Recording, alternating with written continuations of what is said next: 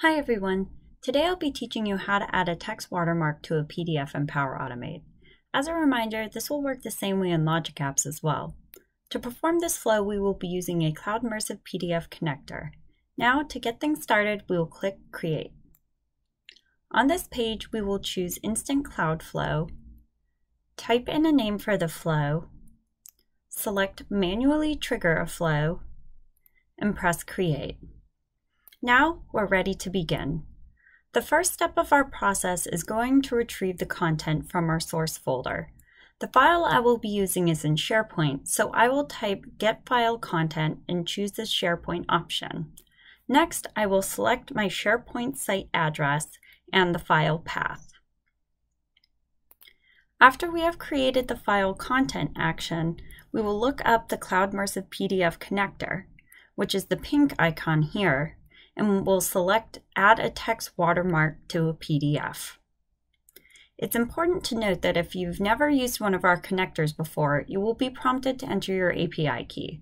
This is free on the Cloud Immersive website with no commitment, and once you've entered it here, you won't be asked for it again. Now I'm going to indicate the watermark text I want to add to the PDF. Add my file content from the previous action and name my file. You can see there are a few additional fields below. These are completely optional, but can be used to customize the appearance of the watermark to fit your needs.